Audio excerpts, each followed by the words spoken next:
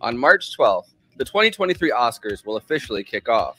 After viewing the January Oscar nomination list, the Movie Night Extravaganza crew picked a few of them to cover throughout February. That's right, the crew is making a play for Oscar hype. Tonight we are talking about Santiago Mitre's historical drama, Argentina 1985.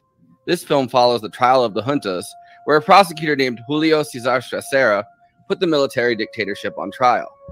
Since the middle class and upper class are largely sympathetic to the fascist military, Julio does not have other trained lawyers to work with.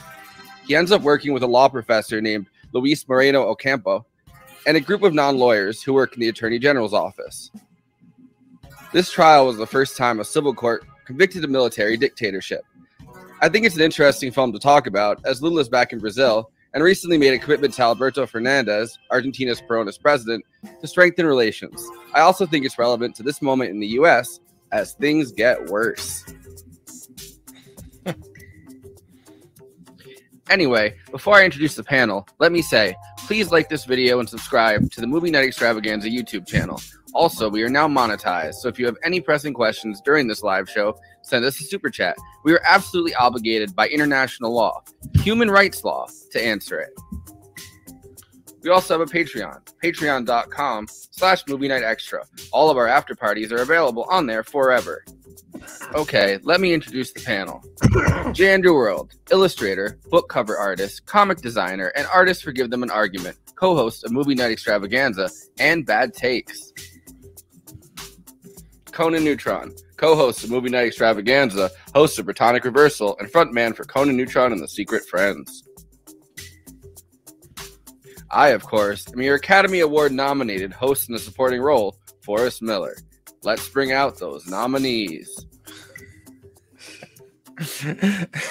Definitely getting the Academy Award for biggest, quickest turnover for an intro. I mean, Jesus Christ. Yeah. Yep. We did it, Julio, indeed. I'm camera off while I just ease into like doing this now. It's a hard change of gear to go from like, you know, trying to rush something in Premiere to just being like. Well, I'm glad we're covering this because, well, first of all, the best international feature is another Oscar ghetto kind of, where it's like, oh yeah, we think these movies are great, but you know what's better? America. Yeah. Well, and we had like Trump freak out when Parasite won. He's like, I thought we had best international film. That, you know, I thought that was its own category, but I guess, you know, they don't make films in America anymore. He practically did the "It's the Pictures That Got Small" speech from Sunset Boulevard, and but there have been quite a few incredible international feature winners over the years. This one is very interesting. So Argentina 1985 did pick up a Golden Globe for best international feature, which that's sometimes a predictor for how the Oscars go. Sometimes it isn't. Really, they make it a separate category for international features too. Yeah, they sure do. Damn. Because again, USA. I feel like Golden Globes are like $10 or whatever. Yeah, Golden Globe. I got 3 of those in this shelf right here, right in this drawer underneath these papers. You Golden Globe. What are you looking for? It's up there with my date. Yeah, it's over by my daytime Emmy. Thank you, awards people. Yes, that kills on the red carpet. I also like that the microphones look like they're right next to me on the background as well. That's pretty good. Conan, you are giving a press conference on the military junta. That I am. You know. But the chief prosecutor of cinema excellence over here. By the way, I don't like that in this he had to like sit in front of the microphone to give his final closing thoughts. Like I feel like I wanted him to like get up and start walking around and gesticulating, and be like, you know, Mister, that was a genocide, sir. Well, so what I was gonna get at is contentious this year because Park Chan-wook's decision to leave, which is very good. And it's basically his equivalent of like Vertigo or something along those lines. Very good film. Everyone expected it to be like a contender for Best Picture generally, not even just Best Picture National Picture. I actually don't think it's his best film, but it is very good. Not in contention. And a lot of people were blaming Argentina in 1985, or blaming. I don't know if like blaming is the right term. But a lot of people were saying that like, oh, is it because Argentina in 1985 was nominated? No, it was going to be nominated. This is the biggest. Well, this is the biggest movie in Argentina made in Argentina. Like it grossed something like some odd $1 million. Well, I don't know what the translation is for pesos, but it grossed a lot of money. Like, and it's encouraging to see something that again is not relatively recent history for that country. At a time of great upheaval where there are many fascist dictators running around right now. To be like everywhere else pretty much, because they have a nice soft Peronist president again, Alberto Fernandez, who I don't know, they just threw their vice president in jail though, Kirchner. I don't like for corruption, but you know, I mean, do you think it was with Jared? Fernandez seems to be sticking around, you know. Like I feel like you could mouth off in this show and get jailed for corruption in a South American country. It's like that's the thing that they seem to like doing the best, you know, over and over again. Why follow your bliss is what I say. But yeah, like it's encouraging to see it do so well, which kind of to a certain degree means that what's considered an also ran category with the Oscars to a certain degree, like, oh yeah, these movies were good too, but we really want to give it to like so and so this year. By the way, they've switched up the StreamYard. It's the comments look different now. That's interesting. The Quiet Girl, the Irish movie, aka the other Irish movie, is the one that kind of snuck in. She's so quiet. We don't just quietly snuck up. She's fucking, Colin. He doesn't mind her. He just gets mad at Patrick because he won't stop talking. The other Jersey Skolmasky movie, aka the other donkey movie this year, that's not going to be the one that we're covering on Friday, was going to always pretty much going to be in there. And then there was a lot of buzz about how great All Quiet on the Western Front was going to be. However, I didn't expect it to kind of take over in the way that it did, like get as many nominations as it did. For me, I characterize this, I saw it with my dad on Thanksgiving, and this is the perfect watching with your dad on Thanksgiving movie. It's the best way I could put it. All Quiet on the Western Front. And I mean that as a compliment. I think it's better, and we'll get to it when we cover that later in the month. But I think it's better than 1917 and not nearly as good as Come and See in the war movie pantheon. But it made such a strong showing that I think a lot of people were pissed off, especially Park Chan-wook fans, of which I count myself among them. It's like, what, no decision to leave? But it's the Quiet Girl that took that last slot, which is almost like you never see her coming. She's just too quiet. She's too quiet. It's like the pity slot. I hear that movie. I hear that film's great. I haven't seen it. I mean, I barely I've not saw heard anybody say anything about it too. Like that's. It's just not enough buzz. The buzz is just too quiet. She's just too quiet. She needs to raise her voice a little bit. Yeah. But I think this is great. It's wild that Amazon Prime kind of championed this movie, but they're trying to get into the especially with Apple winning with Coda last year, which controversial pick for me at least, because I didn't think it was that good. It was good, but like it wasn't Best Picture good. And to have such a strong show from a streaming service kind of opens up the everyone's got designs on oh well, maybe we could have our Amazon Prime original make Best Picture. Maybe we could. So I think the cool thing about that is I think it's going to cause these companies to make be a little more daring in what they choose to present. because if they think that, hey, the world of awards are open to us and we can present things in these longer formats and like people are maybe not gonna, it'll get over well, then there's an impetus to do something like Argentina 1985, which is an over 2 hour Argentina 1986, like the sequel. It's, Exactly. that's coming up. The squeakquel. Yeah, we really actually do need to it's Argentina 1984, folks. Remember that these guys didn't go to prison until 2006. That's true. I guess you can have Argentina 2006.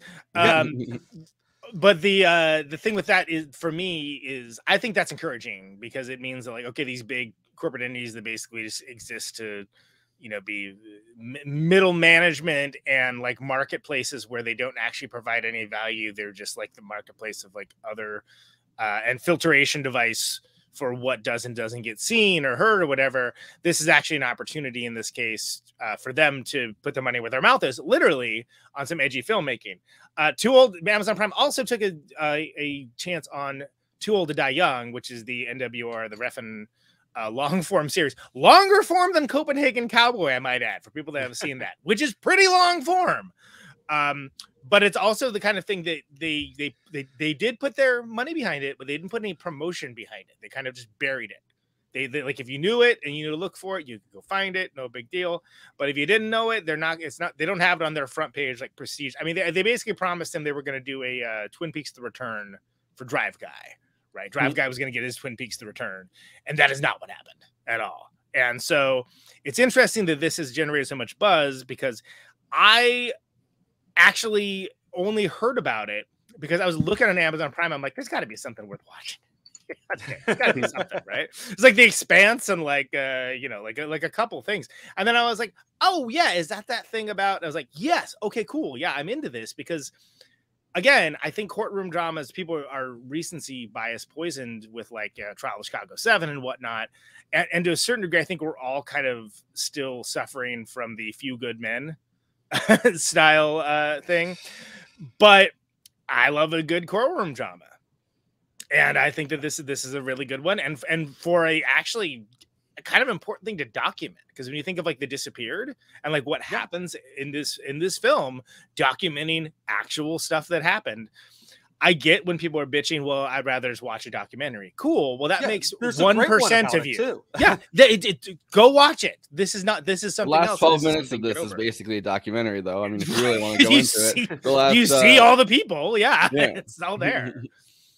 But I think it's no one cried for this movie. Get it? But I think that it's notable for a number of reasons, not the least of which is that it's wild that this don't cry Amazon for me, picked this up. Argentina. Because for me, that means that maybe they're going to take that these streaming services, which have not done the innovation that they promised, it means that there may be a financial impetus, prestige-wise, to like pick up more daring, weirder stuff. And that's cool. And I think that this is actually a really cool film. It is like, look, this is a buy the ticket, take the ride film. If you're like, oh man, I hate courtroom dramas. Yeah, don't watch this. Even though it's not even just a courtroom drama. Like, don't watch Awards, the Satellite Awards, Hollywood Critics Awards, and the British Academy Film Awards, they all do either international or the British Academy does best film not in the English language, which is just so weird. We don't quite want to celebrate unless you're speaking the king's tongue. You know what I mean? They have that horrific dub. That's the one thing I'll say for people that want to watch this is turn on the subtitles, unless you're like Andy and you're like drying or something. And Amazon's like, yo, these these Americans. As far as dubs go, these Americans are gonna want the dub version. It's not a bad dub. Yeah, it's not a bad. I mean, it's not like when the show Dark on Netflix premiered and I started watching it, I was like, I hate this. I absolutely hate this. Yeah. What I hated was the dub. But when I moved to the subtitles, I'm like, oh, this is fantastic.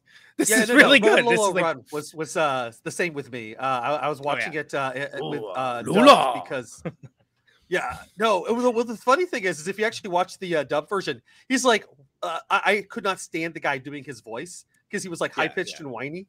And then I switch, he's like Lola, Lola, and then I switched. He's just like Lola. Yeah, he's got a super deep voice, which is hilarious. He can be more different. Yeah. Anyway, so that was like a unrequested soliloquy about this, but I think it's interesting because we're in a very unique time for film distribution for something like this. That again, huge hit in Argentina because of course it was, right? But like to be able, even have it get out in the world and be in contention for awards is fantastic, let alone winning a Golden Globe. And I don't know anybody talking about it, even on Letterboxd. I mean, most people talking on Letterboxd that are in Espanol, frankly, and I took German. So, and I get it. Like, I get it. The funding was through the U.S., but you know, like it's through, I guess, Palm Springs International Film Association and Amazon, and then also the United Kingdom. Oh wait, that's the link. Wait, let me see the yeah, the United Kingdom and like Argentina, like all three of them, I guess, companies, and each one pulled money together to get this distributed and produced, which is that's awesome, kind of fascinating. It's an interesting coalition, to be sure. But I think this is cool. Yeah. Usually that's like you know, the Falkland Wars or something is just broken out and everybody's fighting each other. Yeah, exactly. We need some common cause, quick, folks. I like that it spends so much time not just looking at the lead up to the case, but like showing the intrinsic things of like, oh yeah, no one wants to work this. No one, people don't want their lives threatened. Nobody wants to work anymore. Nobody wants to work anymore. Nobody wants to work cases anymore. You know, when the junta is, you know, possibly gonna, you know, kill you, and also you're rich. Nobody and wants to. I just love the whole like you know, going through like everybody like, oh, he's a fascist. He's a fascist. You know. Yeah, exactly. And some of them are like originally not fascists. He's like, oh, he became a fascist. Like what? He's like, he's dead, but he also, you know, right before he died, he was also a fascist. Like, it's crazy. Yeah, he's a fascist convert. he's fascist Jason, really. The one guy, he slowly became a fascist. And the other guy, he's like, he had a heart attack, but he was also a fascist. I don't know. Well, and it's a common thing because when they have like the guy, the main assistant prosecutor guy, like his mom is like, oh yeah, like, you know, we go to the same church.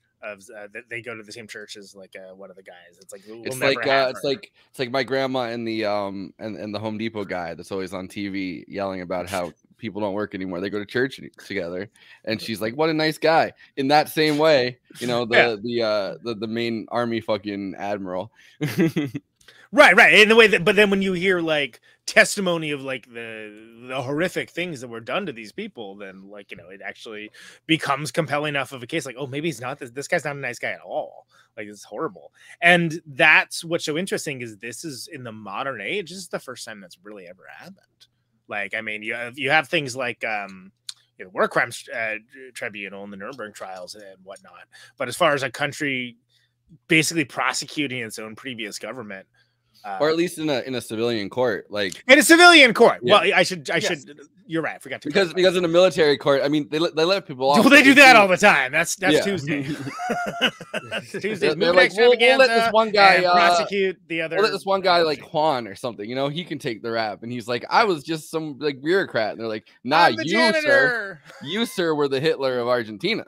Yeah, exactly. Which also probably maybe Hitler, because there's a lot of fucking Nazis that fled to Argentina.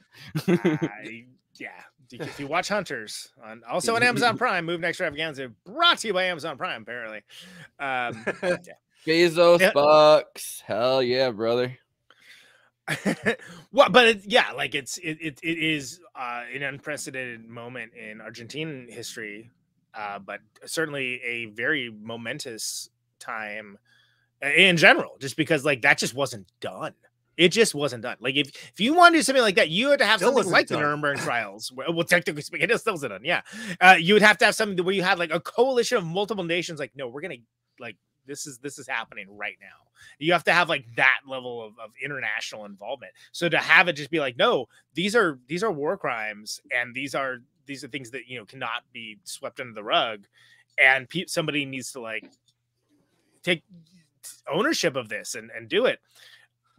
There was no, oh yeah, just do it like so-and-so did. No, there was nothing there, which is astounding. They directly connected it to the Holocaust, which is interesting. Like they never again them of genocide, which you know, usually is like ethnic groups, and in this case, I mean, I don't know. Argentina is a very vast country with a lot of different you know, multi-racial coalition, I guess, because some of the people in fucking Argentina very much do not, they look like they're Eastern Europe bound. Yeah. Well, yeah. I mean, a lot of Jews fled to Argentina during World War II. So like, and of course, and then Nazis. the Nazis, And the people that were coming after them too. Yeah, they're all there. Yeah. So yeah, it is very diverse. Get some schnitzel or a bagel. It's great. Yeah. No, but the people who did Curious George. You see any local Jews in Buenos Aires? And he's like, no. But no, the people who did Curious George after they fled France, because like literally they were on their bicycle with the manuscript to Curious George on their bicycle, riding across France with the Nazis on their tails. It is an amazing story if you ever get a chance to find it. And after they left, story about the monkey into the mail. But no, it's enough to make you furious, George. Am I right? They got out of Europe and went straight to Argentina, and then ended up in the United States when they finally got the book published. So there's a great documentary on that, by the way. If you want to watch that, in their giant hat, their giant yellow hat. Well, if they wore the yellow hat, the Nazis would have found them. Well, I think that's stand out in the crowd. The Nazis make Jewish people wear the yellow hat. Oh no, wait, that was a star. But I mean, just the thought that one might argue that the hats would be easier to track. But anyway, that's not what we're here to say. No. No, just go for the Nazis were right. Is what the Nazis were wrong about that, but right about everything else. Is what in summation, they got the hats wrong. Everything else, let's hear about. Yeah. Don't cry for me, Argentina. Yeah, man. But anyway, so like, so Forrest, you just watched this very recently. What was your take on it? I mean, I enjoyed it. I think it was good. Yeah, I'm processing it still. It's a hard transition to go from just watching. He's like basically turned it off and then like it came on air. Pretty much. and then made that video somehow. Yeah, exactly. So wait, I want to hear how you guys heard it first, so I can. I heard about it because like I'm just into like all of that. He's into juntas, really. No, like that history. Well, I mean, I have that graphic novel that I need to finish that I've been working on. The Coup Cinema Club. Exactly. And I actually watched it on October 31st when right after Lula got elected, and so I was bawling my eyes out at the end of it. Because like I was still like really emotional, and this like hit the same thing, and I'm just like, yes, we just kicked out Bolsonaro and this, yes. That's a get their ass moment for sure. Yeah, that's even though it's not happening in real time, it still counts, right? It still counts emotionally. Well, but one of the things about Lula's imprisonment is that it was like a lawfare coup, which kind of is kind of like hiding the same way that this would have been, right? Like this was on the side of righteousness. Mm-hmm. Lula's thing was like, oh, we're going to prosecute the government, the democratically elected government, by the way. We're going to prosecute all the PT people mostly for corruption. And then it turned out to be like U.S. trained lawyers that were like, yeah, we just want a right wing fucking president. Like, yeah, see, it's easier to serve the interests of our country that way. So that's lawyers, usually the way to go. Lawyers doing bad, Breaking Bad, or Breaking Bad. What if Breaking Bad but lawyers? I think that So I saw that's Better Call Saul. Right. It was basically I saw this much. Were you done, Andy? I'm sorry. I don't want to. Oh, pretty much. Okay. I saw this much more recently. I saw this last week because I've been meaning to do this for a while. And again, it was the typical like, let's see like what's on the, we have all these streaming services, right? What's on these, right? And I was like, oh yeah, I heard about this because I heard about it when they were making it. I was like, oh, I bet that would be super cool. I bet that'd be like something I'd be like super into. And then I looked at the runtime, like, oh no, and then it was an early evening, and I was like, you know what, hey. Let's go. Let's do it. And that's icky. Come on, dude. What are you doing? Sorry, I mean attacked. I got my own junta going on under here, right underneath my feet. You're replaced by a cat. They're trying to overthrow the it's a kitty coup. They're Cassists. Indict you for corruption. Yes. This was a tough rewatch because I just watched Fled last night. I don't know if anybody's seen that. Nope. Documentary about an immigrant who came from Afghanistan to Europe. That's animated. Oh, I've heard about this, but I haven't seen it. Yeah. So like I just watched that last night because I'm just like, oh, let me watch a foreign film because I need to watch. Like I just finished this book cover. I need to, watch something where I'm not looking at my computer screen and then this movie. So it's emotionally I'm exhausted. So this is, I mean, they have the like comparison between like the real trial that they filmed nice. and cool. I mean, we could just like I could play this on mute. I don't think it really has, but it's kind of interesting to see some of that while we talk. I think Icky would make a great Bond villain, Cat, but not right now. But he's got the look for it for sure. I think that when they show the end, right? They show all of the real people, and you see like, how close some of them are, and how great the production design and the makeup and the casting and all that is, and like it's pretty amazing. I mean, even, like there's not any one that strikes me as bad, but it's also I feel like that's become like a cliche almost. Like, oh, here's like this biographical picture of all these people, and then oh look, here's what they really look like at the end, and we roll the credits over it. But it's still kind of cool. I mean, I still think it's interesting. I think it's a nice blend of archival footage with reenactments, and I think I think it's done so in such a way that it's not like a cheap plot, like a device to take the place of plot in this movie, which I think can happen, and unfortunately I've seen it many times. It's sort of like, oh yeah, you have the sepia tone picture, and then like you have like some musical cues that are very treacly like underneath and whatever. And what I like so much is how much of the film is centered around the depositions of the victims, because that's what makes this so astounding. Is that, remember, this is like the dawn of the worldwide news network, and like cable news, 24-hour news, et cetera, and to have that transmitted like worldwide means that not only were there countrymen hearing about this in real time and hearing about these horrific things, but the entire world was hearing about them. And that also makes it momentous for a film, because it means it's obviously it's salient if it's your country, but I think we can all agree that, hey, this is maybe not the only place that this has ever happened. And to have that on the TV, again, hard to describe. For like, we have like these devices in our pockets that are instant connection, good, bad, ugly, and indifferent to everything in the world always. But I mean, just disseminate that information was impossible because the government literally wouldn't allow you to, and there wasn't the conduit to do so. It's a public square situation, right? Yeah. And like I find it astounding that we've not actually seen any like any other court cases that actually has taken influence from this too.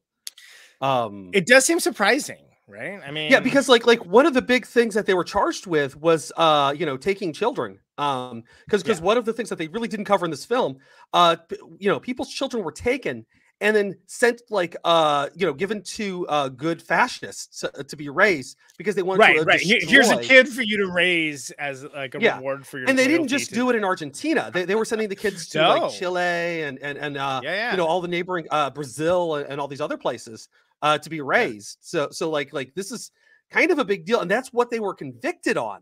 One of the counts that they were convicted on, and the fact that like. We're not using this to convict Donald Trump, or any of his administration. Well, and so that's what's so. And this is not MSNBC, so we're not going to draw a direct line to Donald Trump and fascism and make that our whole raison d'etre. But when the Biden administration came in, and like one of the first things they said is basically, "Hey, we're not going to prosecute anything." Was like, which is of course, BS. And I think that's your answer as to like why this doesn't happen more, is because it puts you in a stronger or a perceived stronger political position to be like, oh, we're turning the page, which but it always crimes are still crime. Yeah, and it Yeah, weakens I don't know that everybody at all. going forward. Because like if we put Nixon on trial for what he did, we might not have gotten Reagan. Sure. Yeah, I mean, You know, absolutely.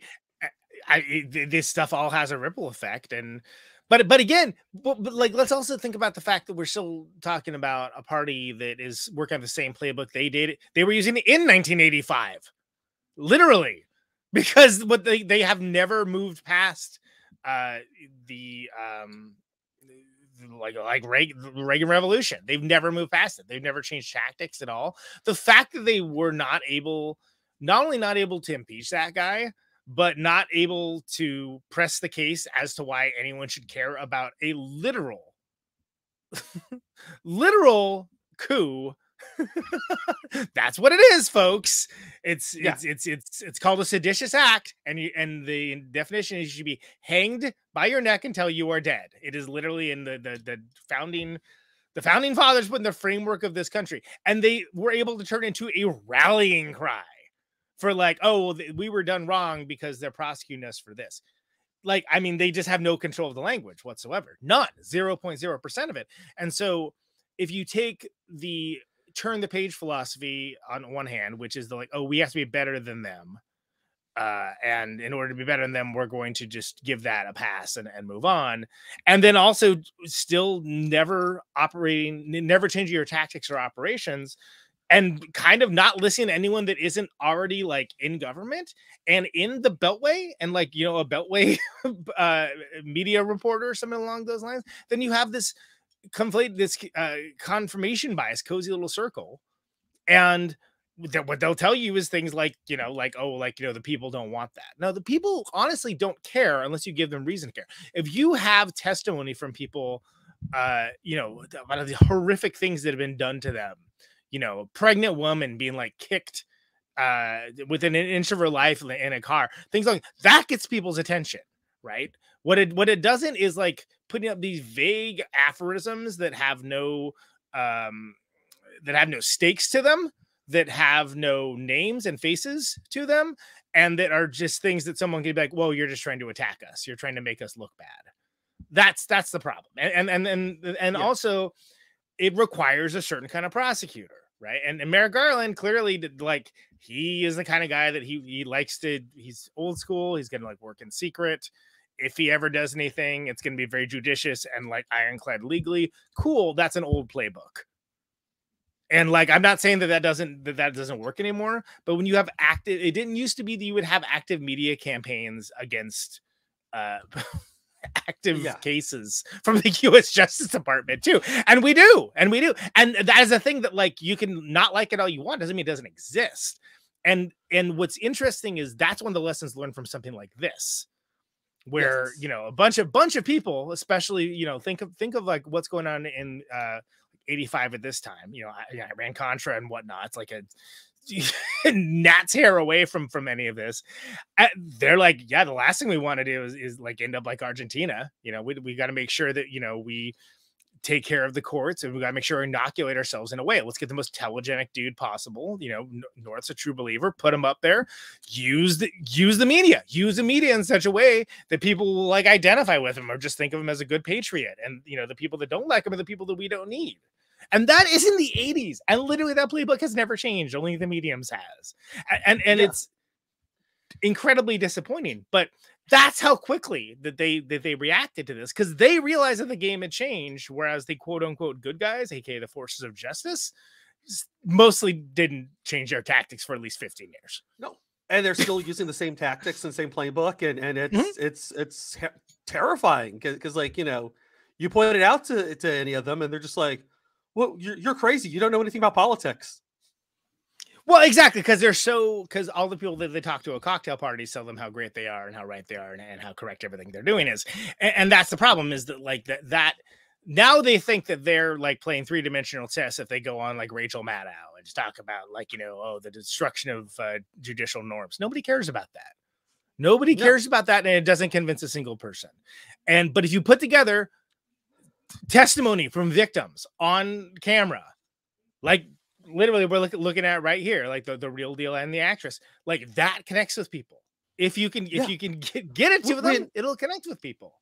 Which is why during January 6th hearings, right? Like the ones where the Capitol Police or whatever testified were much more interesting than the ones where they had like some law professor or something being like, this is our democracy and they can't do this to us. And it's like, shut up, nerd. Nobody cares. Yeah.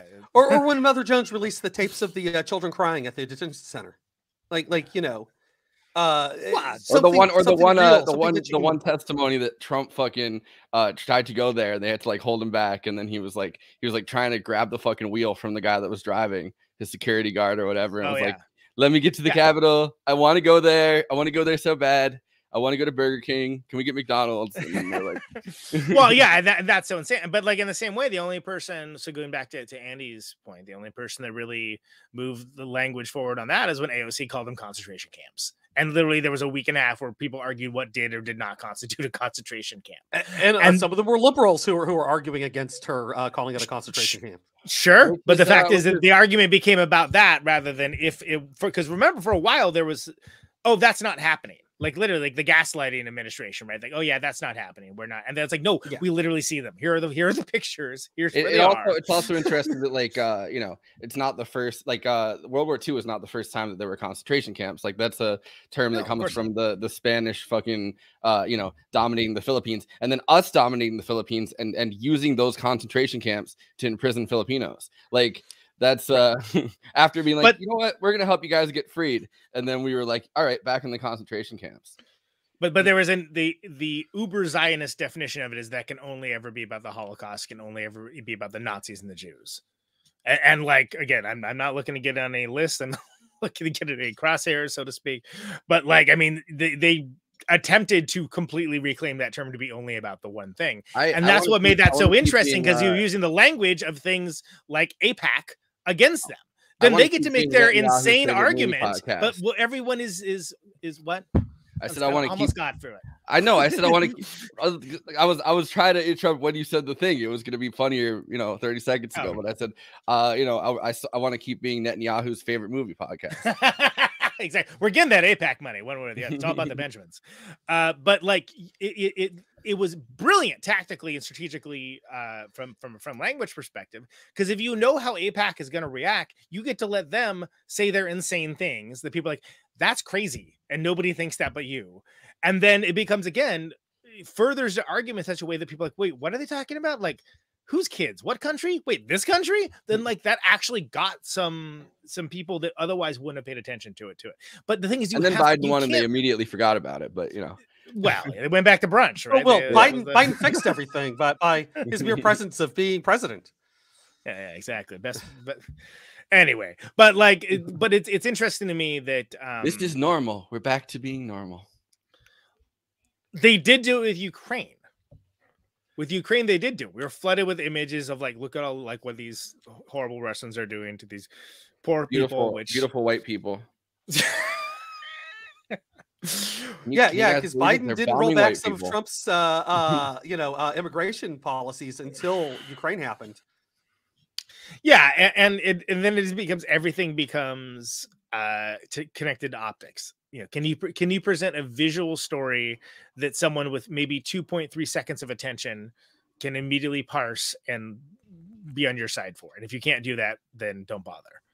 Yeah. And then that becomes people like everybody thinking that they're being incredibly advanced in thinking about their politics that end up talking them out of doing anything because they're thinking like 5 steps down the line instead of just doing the thing for the sake of doing the thing.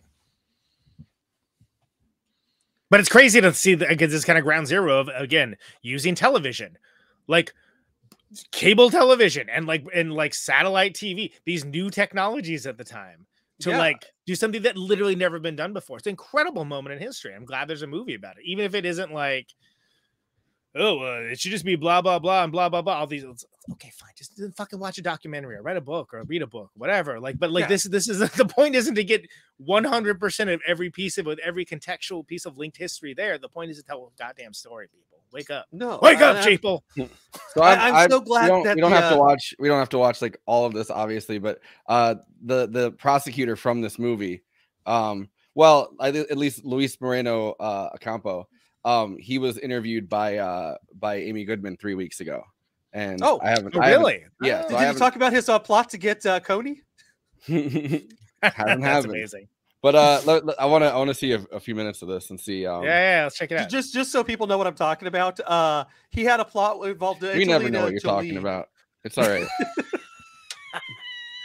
Angelina Jolie and Brad Pitt to capture Coney, and which never happened, but it's just amazing that was something that this guy came up with. By the way, legendary prosecutor Kamala could never. Now, democracynow.org, the War and Peace Report. I'm Amy Goodman. We're continuing to look at the new film Argentina 1985 about the trial of the juntas, the civilian court that prosecuted Argentina's former military leaders for brutal crimes committed during the U.S.-backed right-wing military dictatorship from 76 to 1983. The film based in part on the story of Julio Stracera and Luis Moreno Ocampo, who prosecuted the Argentine military leaders. Ocampo later became the first prosecutor of the International Criminal Court. This is a short excerpt from the film about their struggle to find a legal team willing to investigate crimes committed during the military dictatorship. We need to look elsewhere. Where? Law school? Not exactly, but in that direction. At the Attorney General's office, there are kids willing to work with us. Kids? Yes, in every court. We need young people with less experience. Less than you? If the seniors won't do it, then we bring the juniors in. An excerpt from the film Argentina 1985. Earlier this week, I spoke to the former Argentine prosecutor, Luis Moreno Ocampo, who's portrayed in the film. I began by asking him about the significance of this part of the film. Well, my job was to investigate the crimes. And the Truth Commission in my country, identify the victim. So I don't need lawyers doing legal argument. I need people with empathy for the victims. That's why I was thinking young people will be better. And Julio accepted. Stracera agreed with me, and then we built a team of very young people from 20. The youngest was 20, and the older was 27. So that's why it was amazing. In 4 months, we were able to produce the evidence needed to convict the generals. So talk about that. Talk about what happened, how it was that you came along with Julio Stracera, who is no longer alive today, to prosecute the generals and ultimately put several of them that one in general prison that Trump for killed life. from Iran. He has the same. Well, Julio was the prosecutor in charge. He needed help, and we knew each other from this university. So he invited me to support him, and he gave me the task. I need to lead the investigation, and we cannot use the police because the police was involved in the crimes. So what we did, we used the victims to produce the evidence. So the Truth Commission identified the victims. We first select the best cases. Then we call the victims, the survivors, asking more details. Who watched you when you were abducted? There was habeas corpus or criminal proceedings. So we collect all these documents and prove well the abduction. Then the victims told us about their own torture and how they watch other people being tortured. And then we show the killings, showing people who were abducted before and then appear dead. And the army recognized they killed them, but they invented they killed them in a fight, in a battle. And we show it was a fake battle, so these people were abducted before. In this way, in 4 months, with this group of young kids who were just meeting the victims, meeting the people, receiving them in the office, we produced the evidence. We produced 2,000 witnesses in 4 months. And that transformed the case, because the witness testimonies transform the perception of what happened during the dictatorship.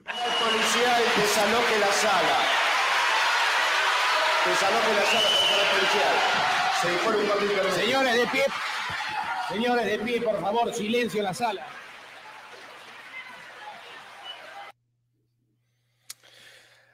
It's really cool. I think one of my favorite things about the film, we talked about under Adventure Month, we talked about the whole getting the team together montage, right? Yes. And I think there's a lot of movies that types of films that they'll utilize that. But I really like first of all, the whole thing of like, we can't use any any lawyers with any experience because they're not going to be on our side. They don't want to risk their career. Well, it's kind of like in the beginning of Suicide Squad, where there's like the the team or whatever that's like the decoy team. I feel like this is like they succeed but this is almost like the decoy team of Argentinian lawyers. Well, because they know that like you have to have a big team for all the stuff that they're going to throw at you, and that you're like, if you have like young folks, they're going to be more likely to kind of throw their bodies on the wheels, right? Rather than people with families and people with like a career and like a house and whatever. What do they got to lose? They're like making minimum wage as a clerk, Yeah, and the movie was that scene is legit funny too. Well, yeah, it's great because it's like you get like the gamut of just I mean, you said for Suicide Squad, it's almost like Deadpool 2 when he's when he's picking his X-Force because every and I love the one guy just being completely sarcastic with all of his answers. Clerks. Yeah, absolutely, and like, special clerks unit or something. Well, yeah, because that one guy, and it's sort of like there's the equivalent of like, is that for real? It's like no, he's not for real. He's joking. Because they he's also such a have serious to dude. interrogate their politics, which I mean, I'd be kind of fascinated, like if there was one guy that was just like, "Yo, I'm a fascist," and they're like, "Well, that's what the guy's like." Well, I'm a soldier, so like you're a soldier. Like, no, I'm not. No, and which is I was like, dude, don't. It's like when they talked about choosing the OJ jury, and they're like, we can't have. They're black. Like a black person can't be on this jury, or they're gonna like OJ. Right. And they're like, oh, this person has a picture literally with OJ. It's that, but it's the Peronist version. So I like first of all that they stated the case, if you will, of why it needed to be an ensemble, right? That this was going to be too much. They had so many things going against them already, not the least of which is like just by nature, like military figures are going to be respected, whether they did horrible atrocities or not. They're the military. It's like it's baked into who they are and what that is. Beautiful troops. They're disrespecting our big, beautiful. They're from Central Casting. They're very masculine, but I think that it's but hold on, you didn't let me get to the actual point I was making. The actual you interrupted me with a Trump impression. R.I.P.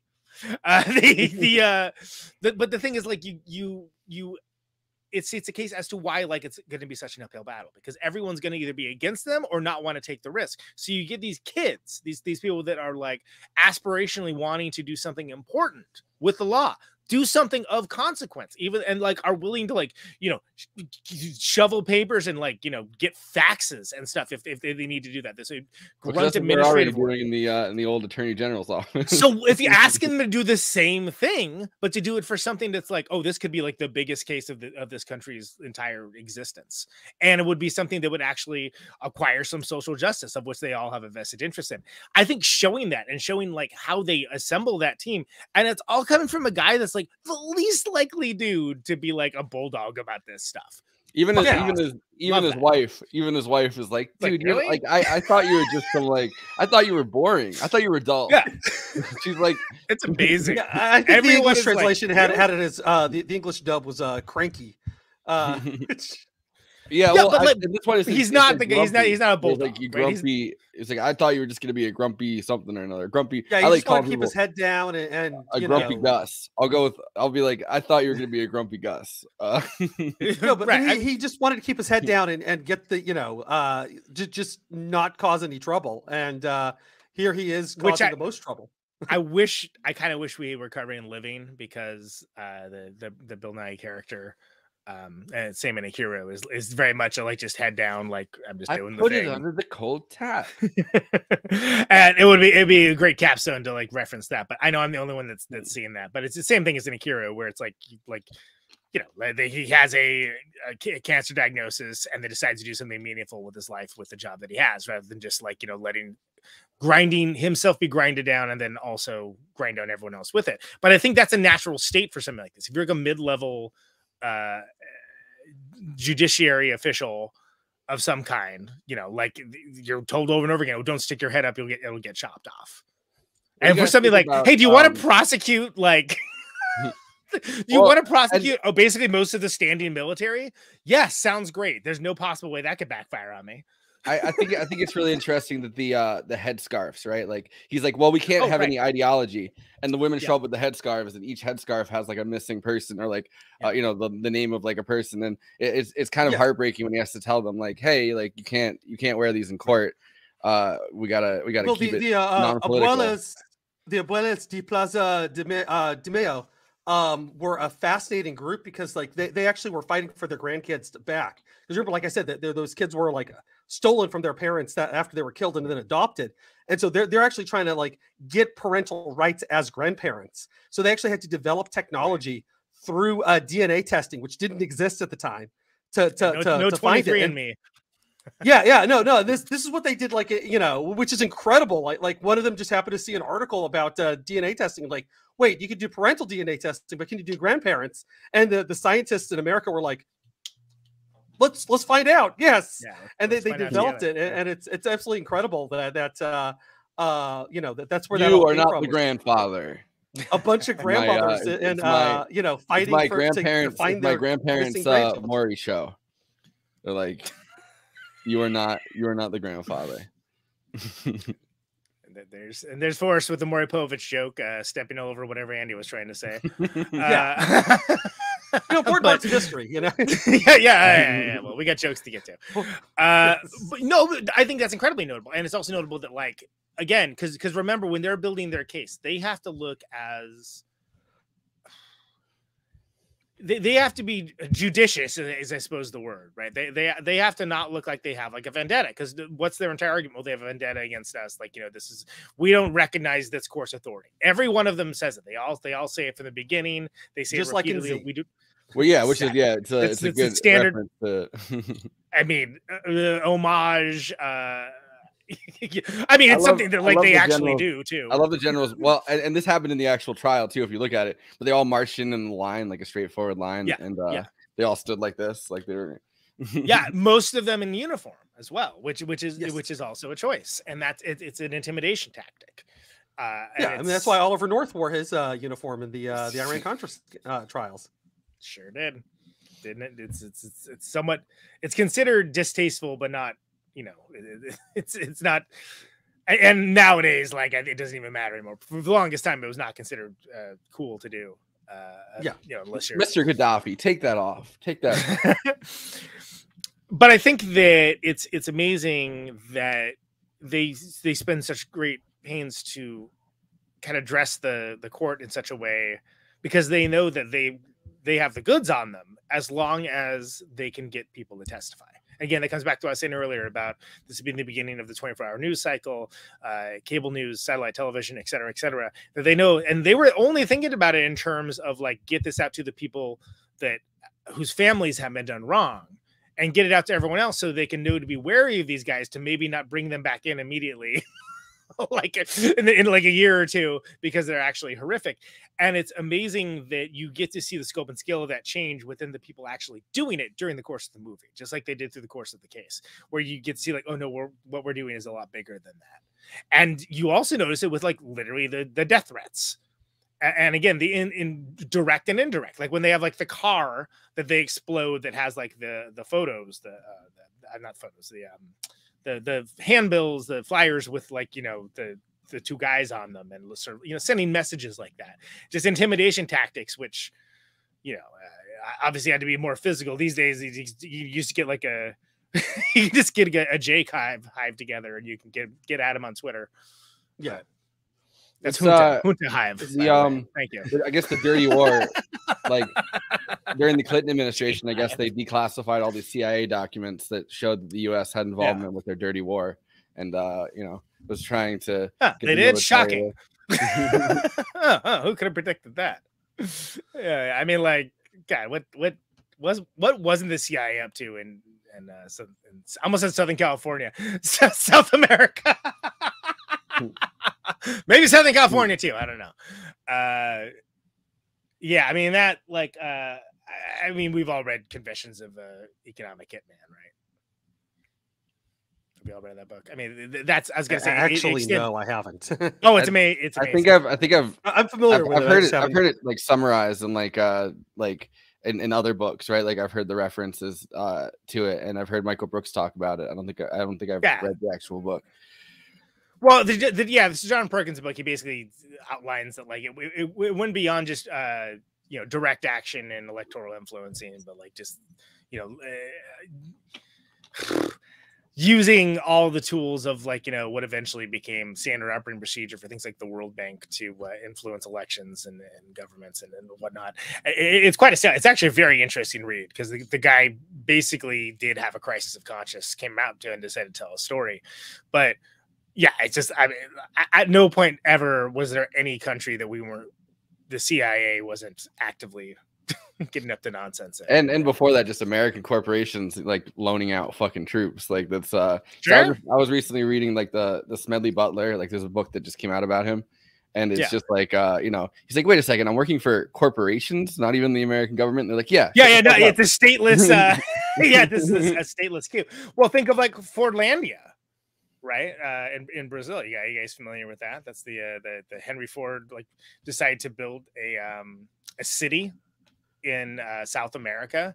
That was basically a plantation / city designed to look like utopian, like America, like in the middle of the Brazilian jungle. And the idea is because he wanted his own supply of rubber. And he wanted to be right there. Congress passed the Humphrey Kennedy Amendment to the Foreign Assistance Act, which prohibited all sales, loans, and trading in Argentina. And then Carter went through with it, and Reagan, the second he came in, mended fences instantaneously with the Argentine junta in 1981. Yeah, well.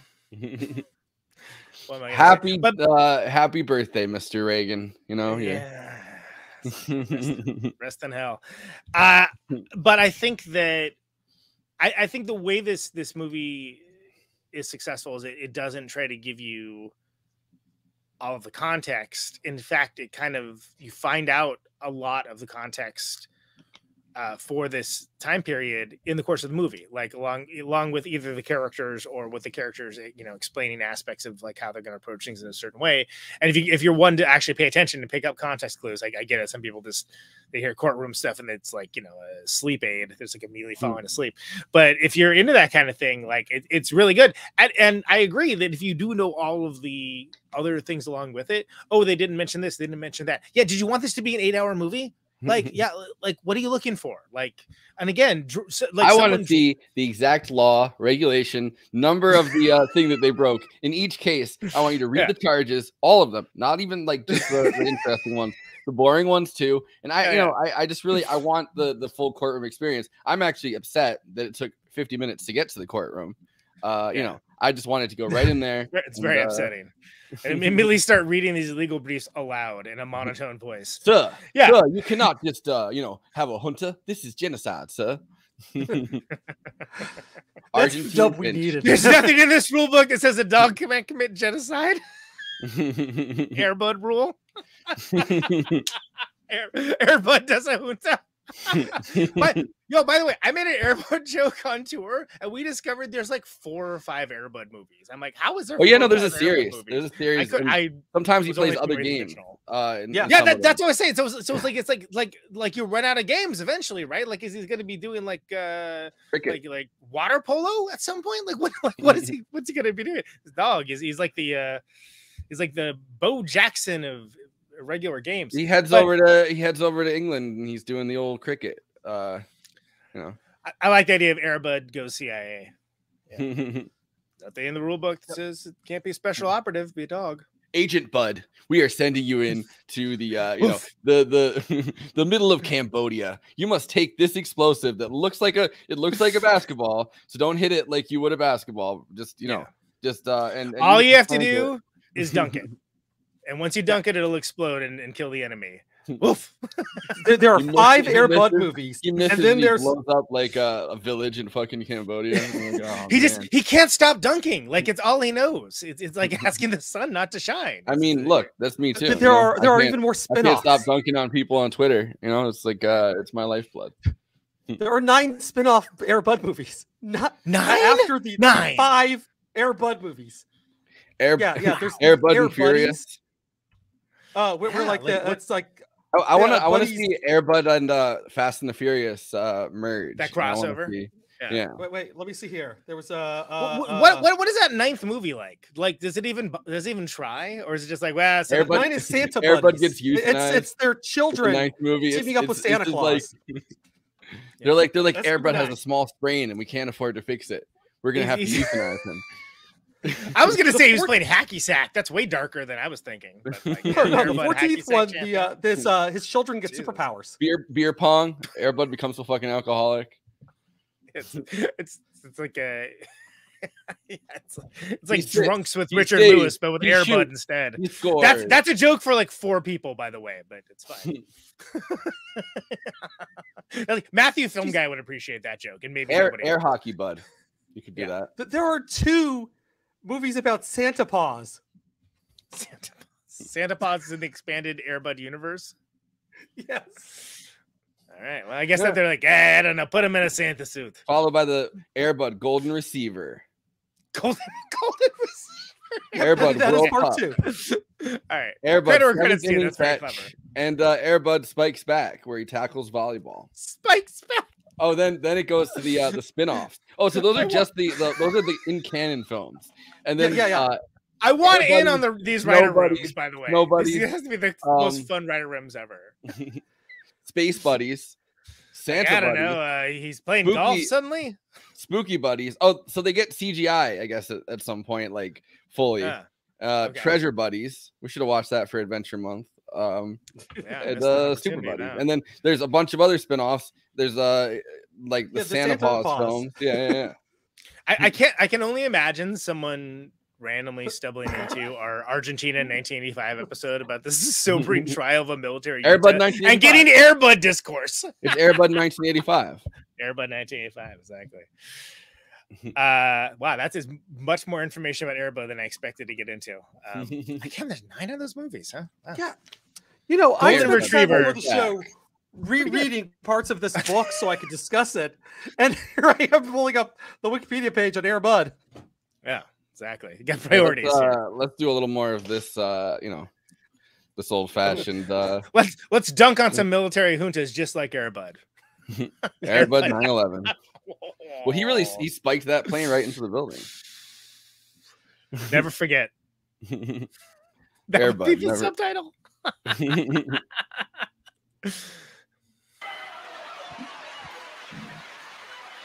And for those who are not familiar with the history of Argentina and the so-called Dirty War, if you can take us back to the time of the coup that led to the disappearances, torture, rape of so many the Dirty War, of course, is Argentines the famous from the late Pornhub 70s OnlyFans into battle. the early 80s. You know? And then how you came at this moment in 85 to be able to prosecute those who led this coup. Well, Argentina in the 70s had guerrilla groups, but in 73, when democracy was back, but the guerrilla were still fighting, and they were that's right. Democracy is back, Jack. Fighting, so people was absolutely afraid of violence, and in a country with 50 years of coup d'état, people were supporting the idea of the army in charge of the government to control violence. And that's why in 76, when the military junta took power, they were supported. My mother supported them brutally, totally. So, but in 1983, when democracy was back, one of the candidates, Alfonsín, proposed to investigate the generals. In a country with 50 years of coup d'etat, no democratic government ended its term for 50 years. And Alfonsín said, look, we need to end this coup d'etat cycle. We need to investigate the generals. And people support him. 52% of people support him.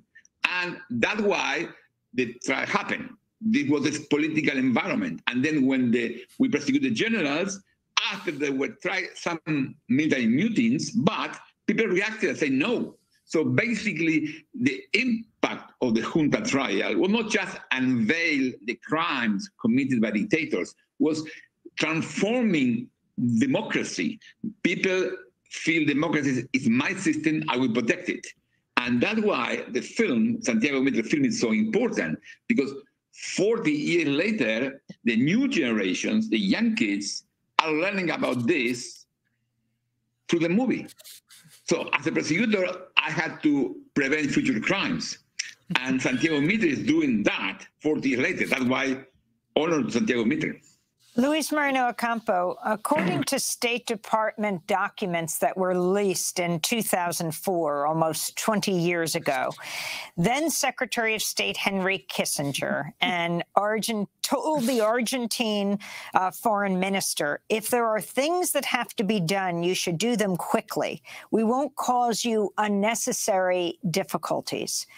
Explain what he was talking about, because the majority of the people who died in Argentina or were disappeared were in those early years. We're talking about tens of thousands of people. What did the U.S. have to do with it? Well, Argentina was the battlefield of the Cold War. The Cold War was cold in the north, but it was hot in the south.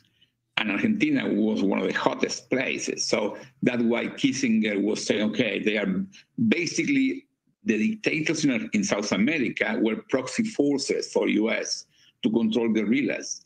But interestingly, Jimmy Carter came later, and Jimmy Carter was trying to use human rights against Soviet Union, and then to be consistent, he also attacked Argentina. So Jimmy Carter became the biggest enemy for Argentine dictatorship. So people in the U.S. have to understand U.S. foreign policy has impact, positive or negative. That's right, Argentina. You need to get these peanuts. From the U.S. we are watching that.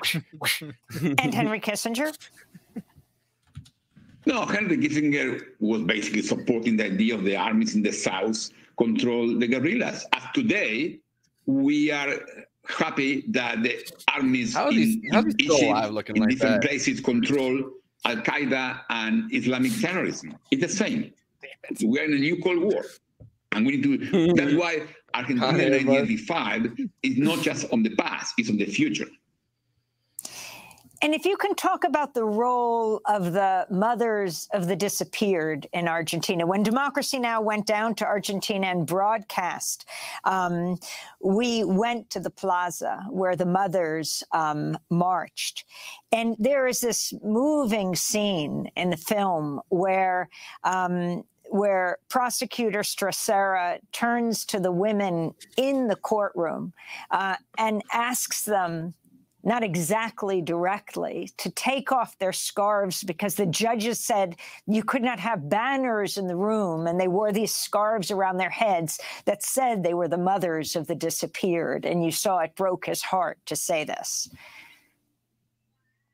Well, that's real. That historically happened.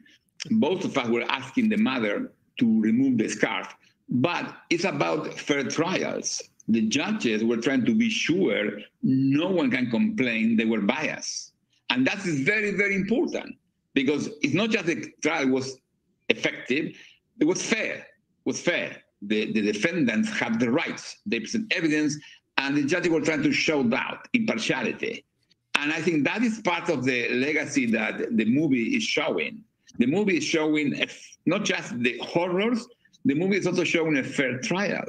And it's more important, it's not just a court film, it's showing the impact of the court in society. And that is the beauty of the film by Santiago Mitre. Santiago is using families, my family, a military family, the Stracera family, a normal family, and the victim family, to show the impact of the lack of law in Argentina. Luis, I want to get to that. Your family, you mentioned your mother. She was a supporter of Videla, the general. She went to church. Yeah. I feel like that's a good place to take a break from this, because it's another like 7 minutes or something. But I do want to. Yeah. I mean, Amy Goodman's great. Amy Goodman, come on, movie extravaganza. We could talk about it. Don Knotts was his last on-screen performance was in Air Buddies. No. I was gonna say, like, let's give the Air Bud discourse a pass before that, but no, but there was just Yeah, there we go. Con Airbud. That's Airbud joins the dirty war. It's a dirty war, and dirty dogs out here. It's a dirty war, but someone's got to dunk it. Thank you very much. I'll be here all night. Yeah. So, but back to the actual film. It's wild that a film like this would be made, and then it's also, I think, encouraging in a let's not see history repeat itself kind of way, to have it be well received. And for me, I'm always like, the two things I always talk about is, first of all, horror movies always excluded from like awards, always, unless it's like the Golden Chainsaw, whatever the Fangoria Awards are, or something along those lines. And we talked about like Nope being excluded this year and whatnot. But it's like there's a certain type of movie that everyone by nature of the genre it imbues importance somehow into it. And I think a more cynical person could look at something like Argentina 1985 and say like, oh, this is just like an Oscar bait movie. I don't think so. Yeah. I think this is. You really think in Argentina they're thinking about the Oscars though? Like, no, not at all. I'm talking about like from the fact of how it's presented to American audiences. Again, from an American perspective. But I mean, that doesn't really. Yeah. Yeah, people it absolutely matters. It's like, no, I'm not like saying it doesn't. I'm not saying that doesn't matter. I'm just saying like that's not what I was thinking about with the purpose of making it, right? Because in America, like Oscar bait movies, a lot of times are movies they make literally for the point, and I don't think that's the point. But if all you know is like there's a movie called this and it's about like some depressing. Oh sure, yeah. You're not necessarily going to have that plot, and it's a plot that you would like 100% expect for be like, oh, of course it's about the 1985 trial in Argentina, like. Well, again, so the fact that it's made by an Argentinian filmmaker about something that happened in Argentina, I think is very important. And it's again, the actual case did as much for history as the movie can maybe do in some aspect to echo that, to literally just name the people that were disappeared. Because that's the thing, is it wasn't even just they were killed; they were just literally disappeared. That is the term that was used. And that's the correct term for it. Yeah, and it was as if they did not exist. Oh, go ahead. That's what happened to Hector Germain Osterheld, who's one of my favorite comic book writers. Wrote the Eternauts, which is an incredible graphic novel. Go find that they just released it in English. It's phenomenal, and it came out in 1958, and it is like better than any sci-fi comic you'll ever read. And the artwork's gorgeous. But anyways, he actually was a outspoken socialist when the junta was taken over. He's like, oh shit, I'm in trouble. He said to his family goodbye, went up to the mountains and got disappeared. Cry for me, Argentina. And his daughter actually went looking for him, and she was actually killed in prison. Like, we know what happened to her. We don't know what happened to him. Yeah, well, and some of these people in this movie, right? The stories are like, oh, I was kidnapped and forced to work somewhere, or I was kidnapped in a car and put into like a labor camp. Like, so you'd have to assume that like, some of the disappeared came back or, would be released or something. And some of them probably just got fucking killed. Well, and the people that did make it back would be like, yeah, nobody's going to believe you. Don't bother telling anyone. And if you are, and there were mass graves too. You cannot trust the police. Well, I mean, that's like what they like. It's in the preview, right, where we talk about like And by the way, the police are basically in on it, so don't expect any help from them. Don't ask Sting for shit. Yeah, totally an ACAB movie. All right, I want to hear about the mother, because that's a really affecting scene in this, I think. Yeah, no, it's she's on the phone with his mother, and she's like, "Look, I thought you were a fucking liar and a communist, but you know what? Now I believe you." Because after the entire film going through like, oh, we're never going to get someone like your mother. Literally, they're never going to be convinced. If your mother is the gauge for, who we have to, convince, like your mother, whose great grandfather was like the pinnacle of the fucking Argentine military, like hierarchy or whatever. Like, not her, but like normal people, like, like the guy that owns the Buenos Aires bodega. You know what I mean? Like that guy. She's the MAGA hat guy that you're not trying to convince. As the conservative religious grandma goes, so goes the rest of the country. I think that's how the saying goes, right? Well, I mean, she's like I think they're so rich and powerful, that family, right? Like she has to be like the fucking Betsy DeVos kind of like level of, right? Sure. church as Fidela, and you used her as a monitor, a barometer of how Argentina was responding to the trial, that they could actually watch? Well, in those days, as Santiago explained, the scenes were without sound. So my mother was reading the newspaper. My mother read the most conservative newspaper in the country, but the newspaper was showing what happened.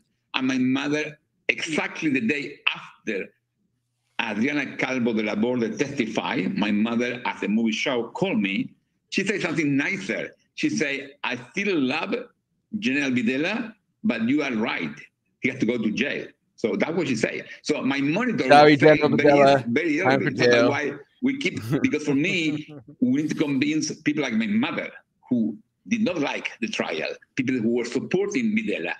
That was for me the target. The movie, in some way, is doing that. The movie is reaching 100% of the people. You know, in 1 month, the movie was watched by 1 million people. The president, the vice president of the country are talking about the movie. So the movie transformed the memory of the country. Luis Moreno Ocampo, we are speaking to you in the midst of Brazil's January 6th. It's January 8th, to be exact, on Sunday. Thousands of the far-right former President Jair Bolsonaro supporters overrunning the Capitol, the Capitol building, the Supreme Court, the presidential palace. Your thoughts on parallels to what happened in Argentina 40 years ago? Well, the most clear part is what happened in the U.S. 2 years ago. No, that's the most clear 3 years ago. So I think democracy is at risk everywhere. So because social media transforming the memory and understanding, so we need to understand that. That's why the movie is not just about Argentina in 1985. The movie is about avoid Argentina 1976 in Argentina. So the movie is about dictatorships in Argentina, in Brazil, and in the US. The democracy is at risk, and the movie is helping us to understand it. Yeah. I mean, those that do not remember history are doomed to repeat it, right? Is that how the saying goes? Something like that. Close enough. Good enough for government work. Yeah, I mean, it's poignant. Those who cannot remember the past are condemned to repeat it. Okay, there you go. Yeah, I appreciate I didn't get a snap correction on that one. No, but it was like I gave you one, but I was muted. Good. That should be the case. Well, you said I think or whatever, and I was like, but I don't know. Yeah. Whatever, it doesn't matter. Yeah, wish I loved anything as much as people love snap correcting on this show. But I think that I think that it's, again, it is hammers home the point. Well, this is a very successful movie by Argentinian standards, right? I mean, it was I think something like that. Well, it was something like it was the most successful Argentinian movie in a long time, but it also was like one of the most watched in general. Like it was the top 10, I think, if I remember correctly. And that was before it was being nominated for Oscars and winning Golden Globes and all that stuff. So it's encouraging. Yeah. I'd love to see more movies like this. Yeah, it's funny that main dude, prosecutor guy, he's in everything. And in Argentina, like he's like he's that guy of Argentinian cinema. He's in everything. So this is the president of Argentina, I guess, seeing the movie at the premiere. Oh, sweet. Okay, cool. Estoy acá, porque quiero que en Argentina nunca más sea nunca más. Eso quiero. Quiero vivir en una sociedad sin violencia. Quiero esa sociedad de la que habló Estracera. Quiero que se ponga final a la violencia política de una vez y para siempre. Quiero que nos respetemos. Así que yo la verdad he disfrutado mucho, me he emocionado mucho con la película, no voy a negarlo. Tenías razón, Gaby. Ah, that's pretty cool that he's there. Y me alegró mucho haberlo visto con jóvenes. No clue what he's saying.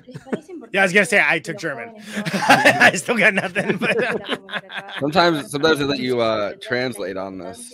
Hold on. Esta película es un acto, es no. una clase The deep de state. educación democrática. Auto translate. Yeah, I used to do this with a Russian synth band that I liked until the guy passed away. La Argentina es reconocida en el mundo. Want to see what he was saying? But he used to make these adorable videos. I'm very glad to have seen it with young people. It seems important to them that young people understand that through a film like the one we have just seen, the importance of living in a democracy. And he says this film is an act.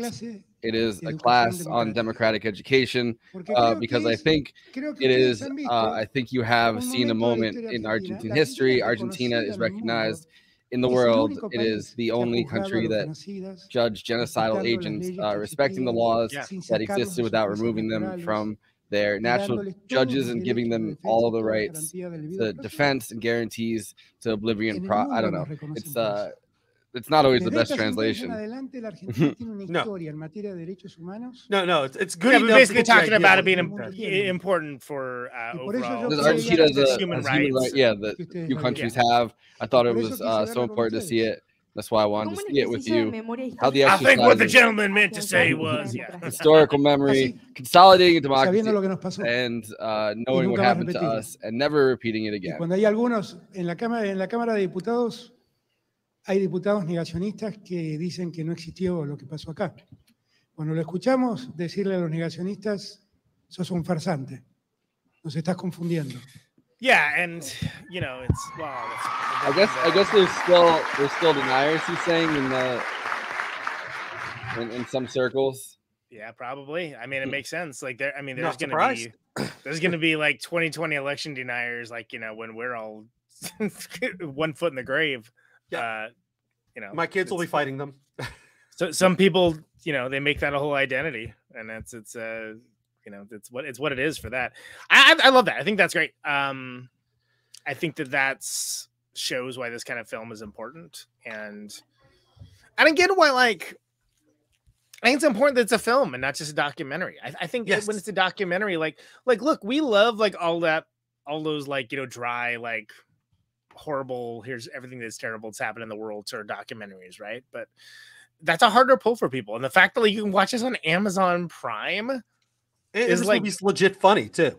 Yeah, there are moments of deep hilarity. There's also some incredibly jacked up stuff that happens, but I think as a film it works, and I think it's been interesting seeing the discourse on it where there's the biggest complaints are, it doesn't go far enough, it doesn't do the thing that I wanted it to do. It's but the thing is it does this very special thing which allows you to get a window into this world, why it's important, and it shows you why it's important. And if you want to learn more about that, great, you have every resource in the world to go find out all the history you want. Go do that. It doesn't need to be laid out for you in the movie. You don't need to know that. Yeah, I mean I think Alan Arkush had a good critique of the movie. He enjoyed it, but he's just it could have used a little bit more tension. Okay, that's fair. Yeah. Okay.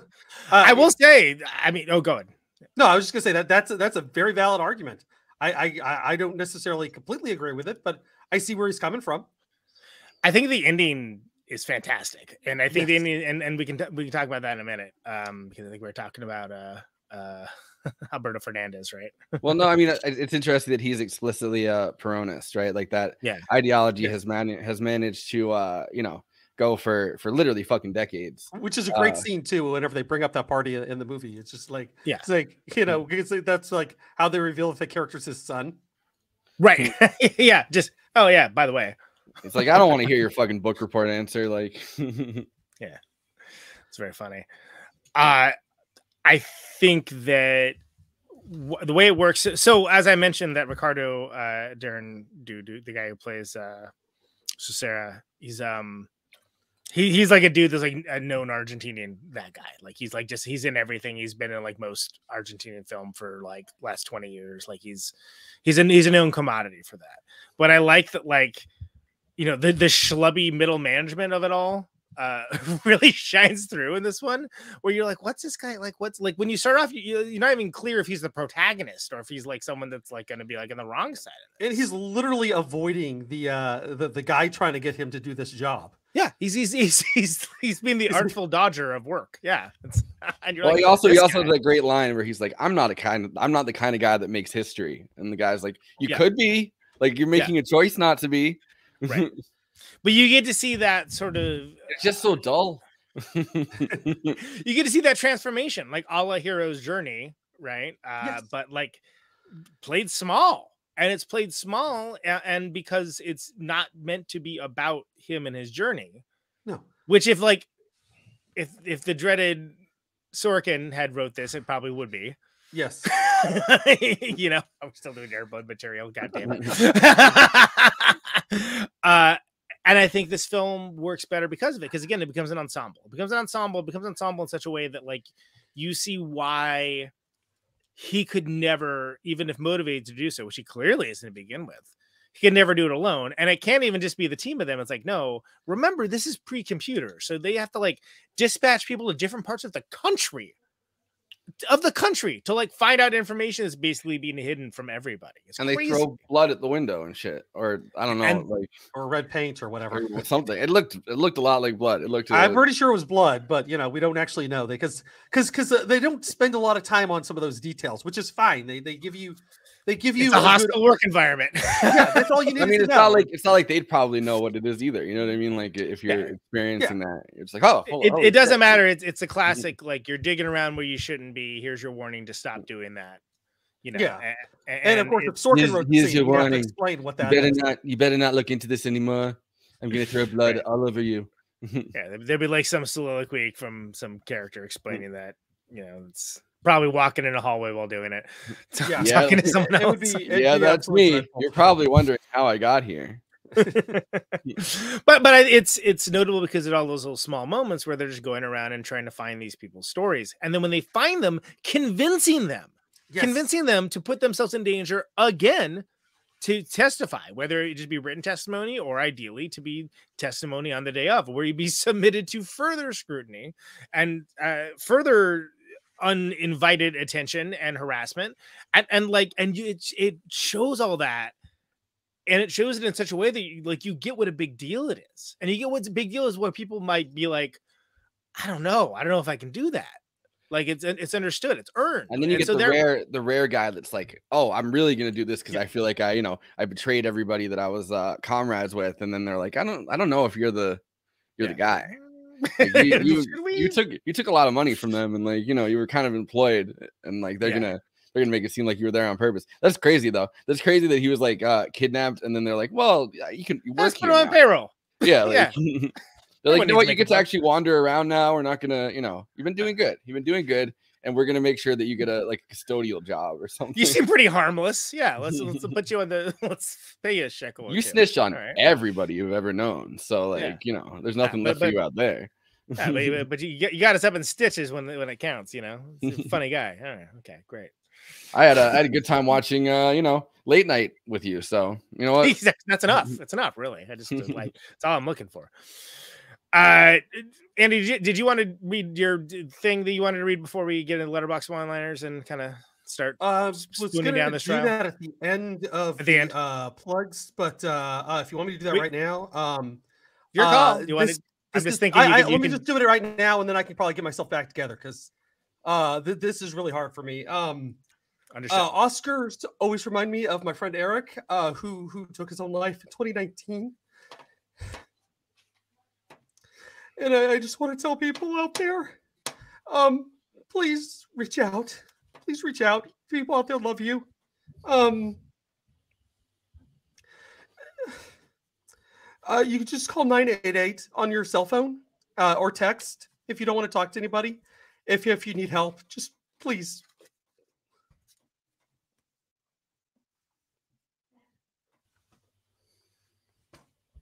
I think like New York has its own hotline. I'm trying to find that. It's 988. Steve Sostek from Swoop Lake Johnny, who was bandmates with Joe Cannon, who plays with me in Check Engine, is going to come on the show eventually. He committed suicide day before yesterday, and he's the kind of guy that you never would think. You never would think, and it just goes to show you never can tell.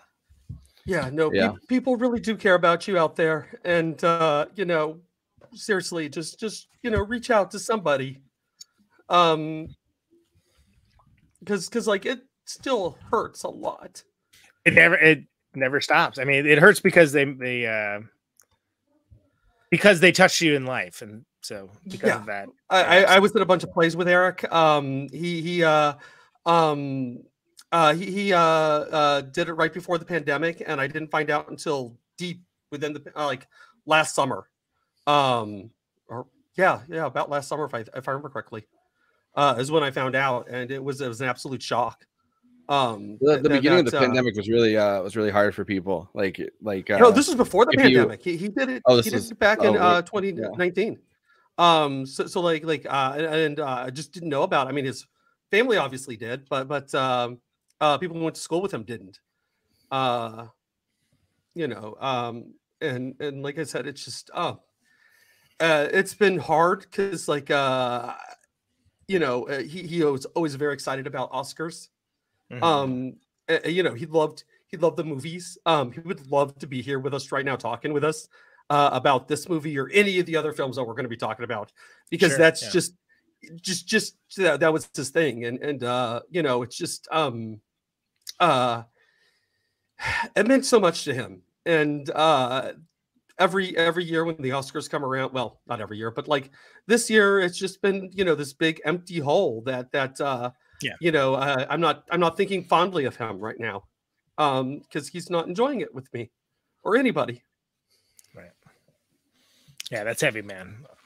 So, but you know, you can always, as time goes on, try to turn that into like a happy memory of the times that you did have. You know, absolutely. It's how we deal. It's the act of grieving.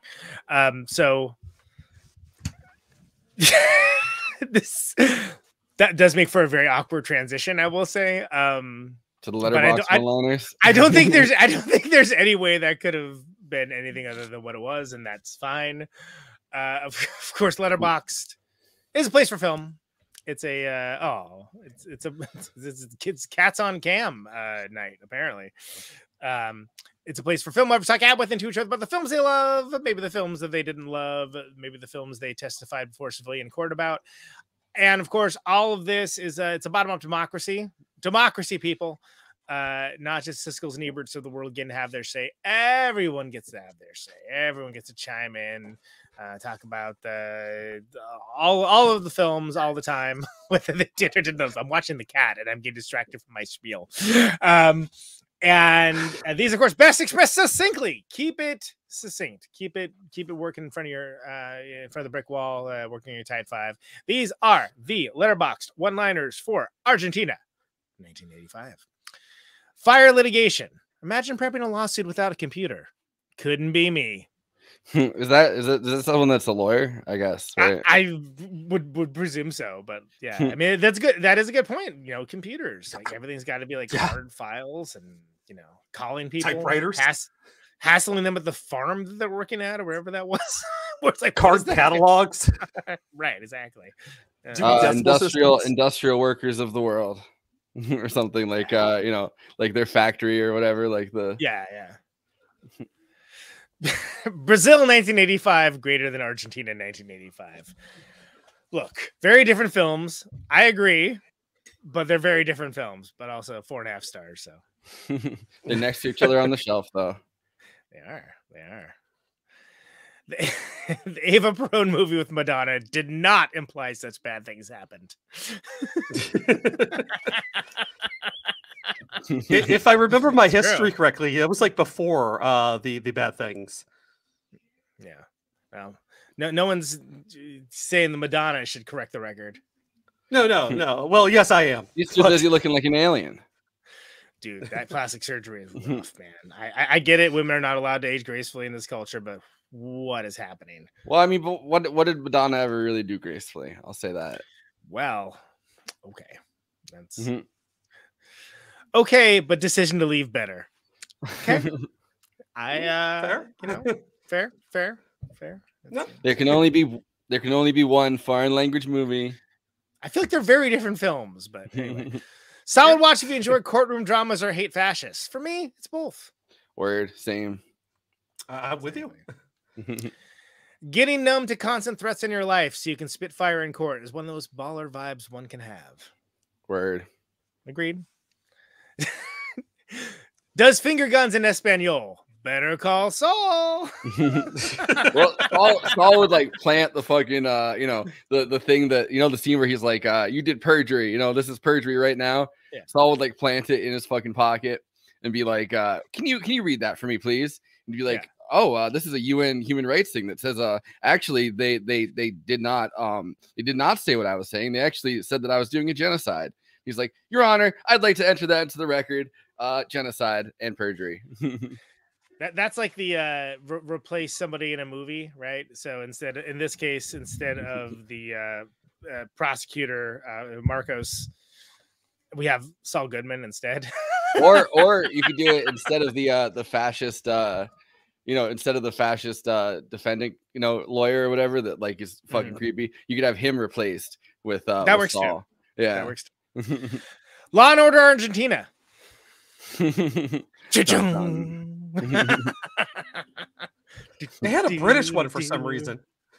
What? Dun dun is the sound. Yeah, that, what are the people from is the sound that the Battlestar torture Galactica devices with make. And the but then they got to wear the little wigs. As long as they got to wear little wigs. You have Ice Cube going around. You telling me they tortured people in here?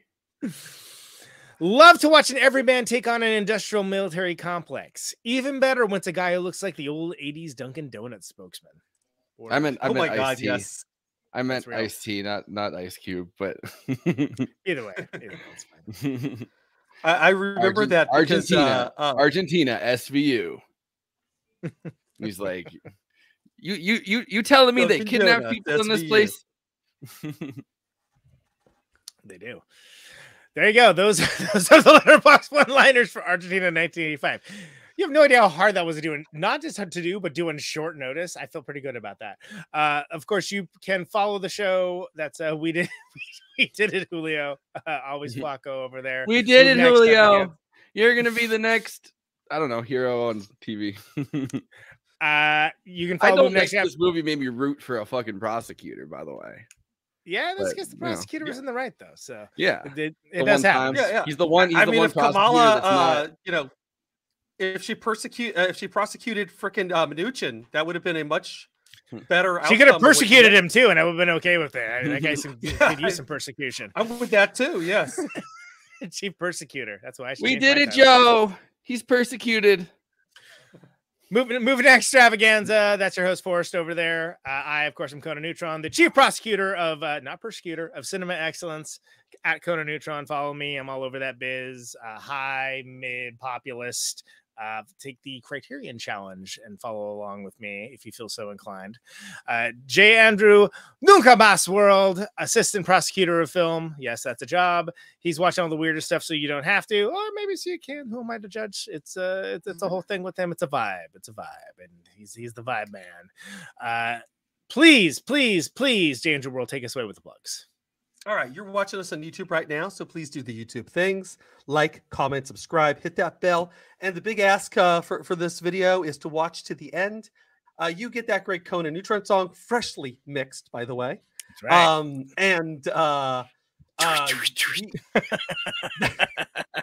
That helps other movie fans.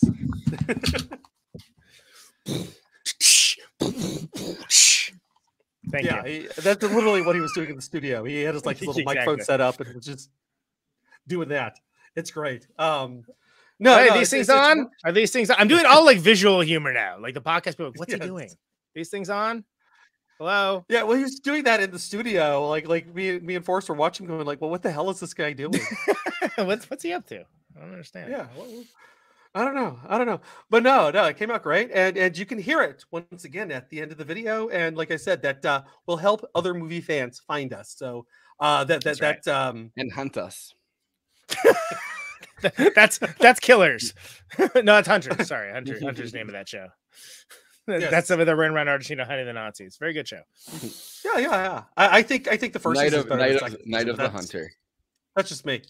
I haven't watched the entire second season yet. I haven't been in the mood. So it's not bad. It just it lost something, but that's a whole first season's pretty good. Anyway, whatever. Yeah, this is classic but definitely watch Hunters. But you can also, while you're watching Hunters, follow us on Twitter.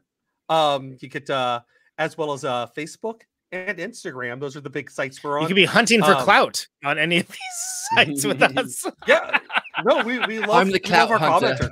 I'm the clout hunter, and I am going around looking for clout. That's right. Crikey, that's a lot of clout. Oh, that engagement's crazy. Crikey, that tweet just went viral. That's so stupid. That may be amongst one of the dumber bits we've done. Crocky, if you look right here, it has 1 million retweets. Now, in this game, he's like scrolling on a screen, like pointing to them. We call this massive clout. Oh, the thing here is you got massive amounts of hashtags. Hashtags to get you massive clout.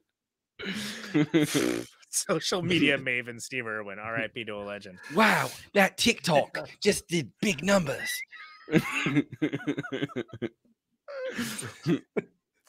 Anyway, follow us on TikTok, I guess. What are we doing? I'm gonna subscribe right now. No, we're not on TikTok. No way. We're not on TikTok. Of course I know. No, we are. Of course she is. Christina is. No, Christina. That's surprising. Yeah, not at all. Good for her. Yeah. Sure, no, but the three big ones for us is right now. Video I did just did numbers. I'm gonna go check it out. The drama. He has to sneak up on the post. He's instead of fucking hunting down like crocodiles and shit, he's hunting down like YouTubers, and he's like that's a lot of clout right there. I just found a Hassan Piker. That's a big Hassan Piker right there. Yes.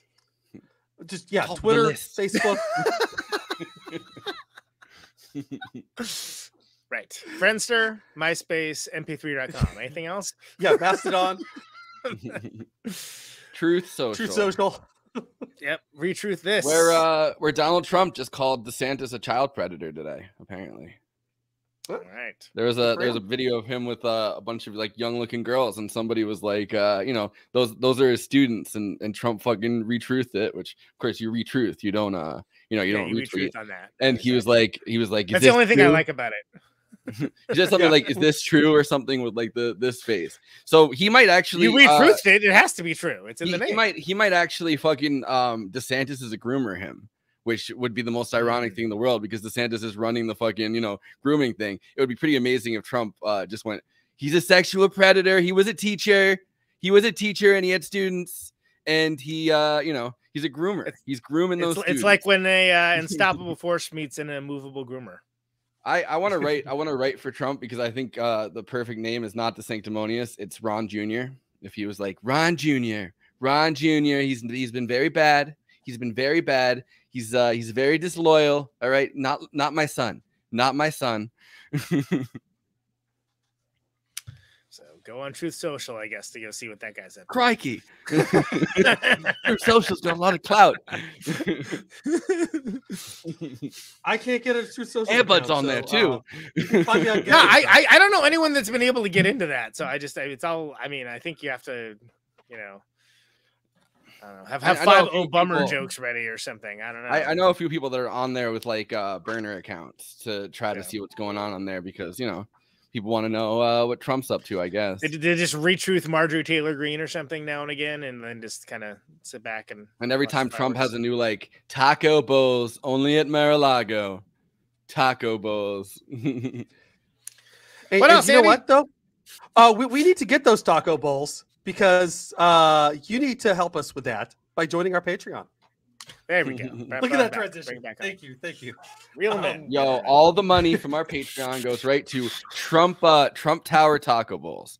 The only taco bowls made from the best steak, the best chicken. Trump chicken.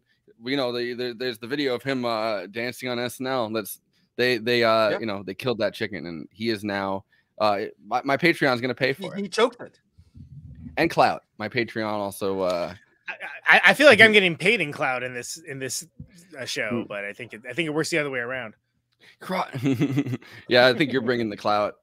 Yeah, there's a great show. I was going to transition. Yeah, Platonic Reversal. Yeah.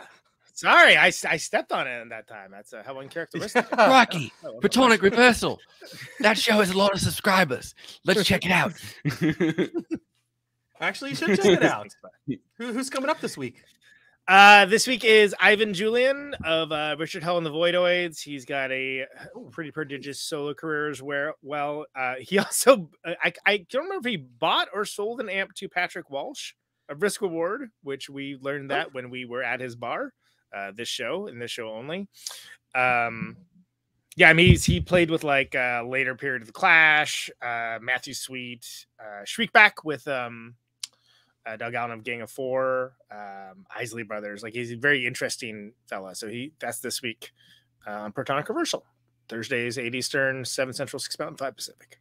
Crocky, in Australia, that's pretty late, but we're gonna go check it out. It's like yeah, it's like 11 a.m. on Tuesday in Australia. Yeah. Well, that's when that's when fucking Steve Irwin's drinking killing a Foster's, which they don't actually drink in Australia, but he's sitting in a cafe, just down in a Foster's, and then he checks his feed, and he's like, "My feed's blowing up right now. All right, there's so much clout." Dude, I would love that. I would love to have that. I would love to be the clout hunter. Hashtag day drinking. I would love to be the cloud hunter and day drink every day, and then check fucking make like a docu-series where I just check my feed. And I'm like, yeah, you're just doing what you would normally do, but like announcing it in that voice. And day drinking. I don't think I'd normally be drunk at like 11 a.m., but for that bit I would be. But it has to be Foster's. picking up stage 4 alcoholism for the bit. You're like, I'm doing it for the bit. It's commitment to the bit. As your liver fails. There's like you're getting liver failure, and the doctor's like, he really committed to the bit. You do indeed have to hand it to him. He committed to the bit. Yeah. Is that handy? I was in Canada once drinking with a bunch of Australians, and one of them was really angry about why is everybody making Foster's jokes? Because that was when Foster's commercials were like everywhere in North America. It's Australian for beer. And like nobody in Australia drinks it, and it's just like the guy in Newcastle. It's like Crocodile Dundee. What was that guy's name? Like, he was not a big deal outside in Australia at the time. Because Paul Hogan, Outback Steakhouse that doesn't exist in Australia. Yeah, the Blue and Onion. It actually has no connection to it, and it's just a front for the Republican Party. It is. Outback Steakhouse, that company, is a major donor to the Republican Party. That's the only thing they actually do. They give like hundreds of thousands of dollars for a grouping of fucking restaurants that don't want to raise the minimum wage at all. Like, they want to get rid of the minimum wage. So like Outback Steakhouse is just a front for that. At least it's on brand. Minimum wage. We'd love to pay you less, but we are legally not allowed to. Minimum wage. Would you like to get paid in clout? Yeah. We will pay you in clout, though. Mitch McConnell's like, I think that the minimum wage should all be in clout. The minimum wage has been raised in engagements, but not in actual wages. A great way to get clout is to go to neutronfriends.bandcamp.com. Yeah, there it is. Yeah, I got a new single. Yeah. Fucking A. It's got a great cover too. Yeah, it's good. It's hard to get. Cry Bullies out now. neutronfriends.bandcamp.com. Yeah, the song about me getting bullied on Twitter. It is very much of the social media age and the type of engagements that whether you're a clout hunter or not, that we often engage in. Yeah, it's got that great bass line. Crocky. Classic Tony Ash. These are the cry bullies. All right. You got to watch out for them. They'll make you look bad and you'll lose some of your clout. So that's off a record that's coming out in fall. So it's going to be a little bit for that. I think it's probably another single from it before then. But yeah, you can listen to it now only on Bandcamp. It'll be on Spotify and all the rest of stuff we've barely seen any money from in like I think a week and a half. So it's $1. Yeah. It's $1. You get all the clout. It's just like your Patreon for yes, that's right. It is. Yeah. And with your Patreon of Platonic Reversal, you get episodes early. So, you know, it's a great reason to sign up. Like that Ivan Julian episode's coming up on Thursday. Can hear all about it before everyone else. Just like the Kevin Rootmanis episode. Great episode that just went out to the general feed. You could have already been old news. I already heard about that. I listened to that last week. If you just pay $1 a month, Bernie Sanders style. Also helps pay the bills, you know. And that's how you get clout. You know about it ahead of time. If I did more than $1 per picture, it'd actually make a decent amount of money. But yeah, I'm not in this for the money. I'm in this for the clout, clearly. Yes. Just want to say Christina couldn't join us today, but she's out trying to capture Coney. So go to Coffee Coney 2012. Coffee 2012. Would not drink, by the way. Coffee 2012. That seems like that probably KO-FI coffee. Go buy her a coffee while she tries to convince Angelina Jolie. Crocky. Did you tell that? Did you tell that story? I thought you told that earlier, right? I briefly I did, yes. Yeah, but now it's up to her to capture Coney. That's where she's at, folks. Exactly. She's a one-woman hunter. Yes. Coney 2023. Yo, it's crazy they still haven't gotten Coney though. Like he's just some warlord in Africa. Like how hard is it? We can fucking like drone strike anybody. Like why? Like I'm not saying we should, but I'm just saying like they made a big deal about it, and they're like we're gonna kill Coney, and then Brad Pitt. He's like the one guy that drones can't reach. This just in. Forrest Miller advocating the use of drone technology to strike at his enemies. Coney's not. I have nothing against the guy. This just in. Forrest Miller, ally of Coney. That's like fucking Andrew Tate, the fucking disgusting misogynist sex trafficker guy. He, I guess, was pro Coney, and he started making a line of shirts that just said Coney, and people were like, "Oh, you mean you want to stop Coney?" And he's like, "No, I like Coney. Coney's a lot like me." And I'm like, he's like, "I'm pro Coney. I'm the."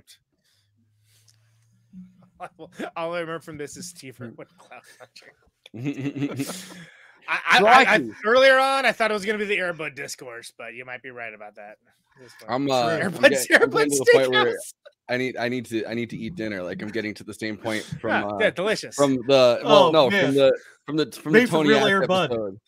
I'm getting to the same point where I started doing the Mario jokes. I think, like where I rushed to fucking do an episode, and then like whatever set up an episode, and then by the end of it, I was like hungry enough that I was like just doing Mario voices. Well, now I remember. Well, now it's clout. Now I'm hunting clout.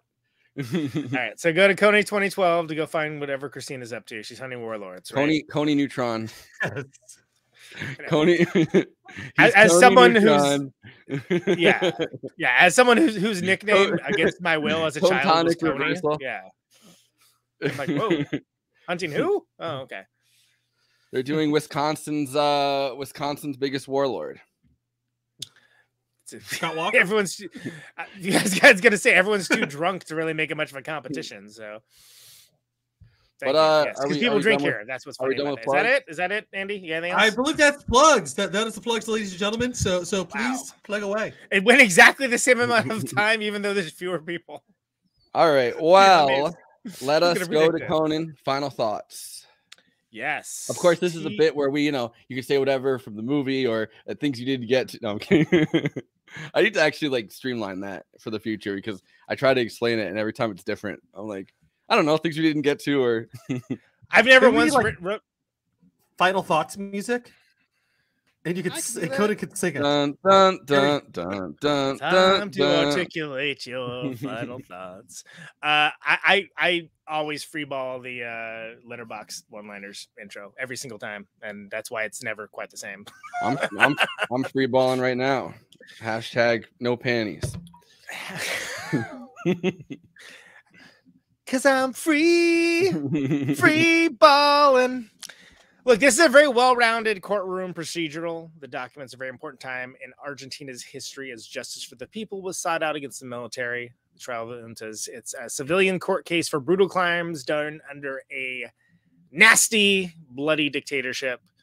I think there's a nice blend of archival footage later with reenactments, and it moves along. It's compelling in a way where I think other things would falter with it. I think the characters are well-rounded and have more going on than a lot of times courtroom procedurals will be like spouting random factoids or quips, and it just doesn't seem to add anything to it. I think what really makes this shine, though, is the little capsules of all the victims that are deposed for their testimony. The road up to that, and how many of them were under threats for their life, and I think that's what raises the stakes for it. For me, the gold standard of this kind of film was Anatomy of a Murder, and I mentioned earlier, I think that people expect for a few good men kind of moments now when they see a courtroom procedural, but this definitely outpaces something like Trial of Chicago 7 by a large margin. There's not a lot of stylistic surprises here, but everything unspools very nicely, and it makes for a very engaging watch. There's some, I mean, like the lighting, and I think in the cinematography in this is kind of interesting. At some there's point. some cool cinematography. Yeah, I think that when you're in the car with him in the beginning, and you actually feel like you're driving into the street that he's doing. I really like that shot. Yeah, it's like I said, not a ton of stylistic surprises, but the stuff that's in there does work. I think also what I love about the low key level of our main prosecutor is by the time it gets to like him making his final argument, which again, as you mentioned, he does sitting down. There isn't some big like walking around and gesticulating and I wish it was cutting bro. with thing. Like, yeah, understood. It's hard to watch him talk for like 8 minutes. It's just sitting there in one spot. I'm like, dude, get up, use the room. Eat up the furniture or whatever. Like, what do you call it? Chew up the furniture. Eat up the scenery. Yeah. Eat the furniture, would you? That classic saying that everyone talks about. Just go eat the furniture. What? What's he fucking talking about? I've been hanging out with Audrey too much. Yeah, exactly. Who's a classic eating the furniture. You know what they say? I'm gonna eat the furniture. Well, but like I said, everything unspools nicely, and I think the fact that you get like this is kind of such a low key dude in so many ways that when it gets to him making that closing argument, it's so impactful, and the words resonate so much that when like what's the exact translation of Nunca Más is it's never again, right? If I remember correctly, or yeah. And that's. It's hard to watch that and not be like, fuck yeah, that's what's up. I mean, because it's incredibly powerful. It's the same slogan as the Holocaust victims, which is good because it is a genocide, right? Like because it is a genocide, and he articulates everything, and this goes all the way down, and then like it's just you have this whole massive thing that you're sitting with. And then the caption on it is succinct, and and then you see people putting like the bandanas back on, and you see people getting up and like cheering and stuff. And I think it's all the more engaging because again, not a dude that you would think of like he's not like the Jimmy Smits or something, where he's like doing the stirring. Also, a big part of the going to the bathroom or something. The reason that it's also a genocide is that it's the indigenous people and the black population that they went on right. After, very specifically, which in this movie they don't make a big point of, but it's kind of well, just really anyone that didn't fit into their fascist mold, but But I think it's a great movie. Class. Because apparently the middle class, I like that they added that where he's like, the middle class might actually just side with the fucking military dictatorship. They don't care. Yeah. I think it's a great movie. I think it's going to lose to All Quiet on the Western Front, which I like, but I don't think that that's a better movie than this. I think it's just more popular.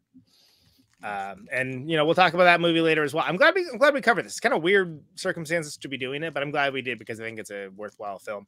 I think this sits nicely and is kind of a partner movie in some ways to Battle of Algiers and Z and movies along those lines. Because it's like okay, what happens after? Yeah, like it's the homage or whatever. Like I like that it's a good homage, I think, of that.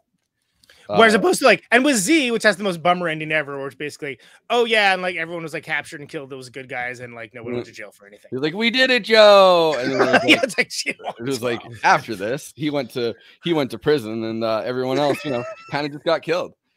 Yeah. It's like, oh man. So it's nice. Sorry. Guess that wasn't our Brandon. But I think it's notable too that at first when you hear like what the sentence is going to be is like, no, it's not enough. It's not enough. And I think that's that's very earned for that. I like this movie. I don't think it's a movie for everyone, but I think if you're remotely into the subject matter and if you like kind of the inside baseball of like courtroom stuff, I think this is way better than something like Trial of Chicago 7 for sure. Yeah, for sure. Andy? Yeah, I thoroughly enjoyed this movie. I was going in just because mostly because I was curious. Because I do have that graphic novel in the works about immigration, and a lot of it is about what happened in South and Central America. It's very important to tie this to things that actually did happen because in 2018, Trump had the immigration people basically grabbing anybody who looks indigenous and telling them, no, America's full, you can't come in, and sending them away.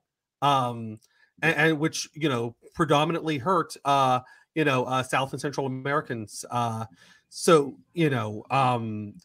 think like this affects us here, not just because yes, we were involved, but because of the actions of it send people sorry, that comment's right. Streaming. I didn't think about that. Yeah, that's good. Safe and secure. So hit that bell. We got Air Brandon over here too. Sorry, Andy, go ahead. But yeah, no, the it has real world consequences in this country as well. Beyond just the fact that we were involved, because it does affect immigration, and I think that's a very important issue, and to understand like not just like what we did, but like what happened and why people are coming because of genocides like this, and that they're still kind of happening over there. Which by the way, the Reagan administration's falling out with Argentina's military junta came from the Falkland Wars, where England just kind of invaded them. Yes. And interesting fact about Hector Jermaine Osterheld. His wife was part of the Abuelas, Abuelas de Plaza de Mayo. And she was like the spokesperson for the grandmothers who were getting their kids back, because his grandchild was actually born in captivity. His daughter, I mentioned that went off to prison and died. She had a kid in prison, and she fought and got actually both of the grandkids. One went to her, and one went that to kid was me. One child went to her, one child went to the other grandparent. But he had two grandkids that fortunately found their way back to the family. So there are some happy endings to these horrible stories. I mean, some of them, even in this movie, right? Like, it seems like people got justice. At least some of them. After the fact, it seems like it's very up in the air about who ended up actually disappearing and who disappeared temporarily. Christmas with the clown.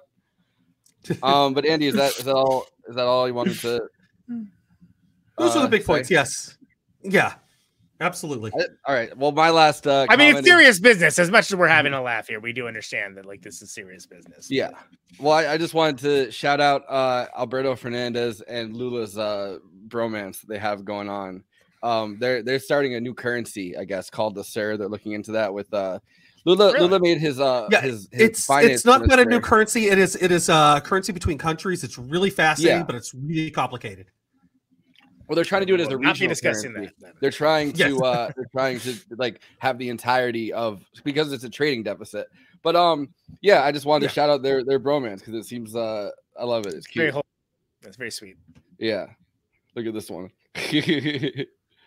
I'm about to go eat some food. So we'll be back Friday for our actual first episode, Banshees of Inisherin, and I'm gonna tell everyone that I don't like them no more.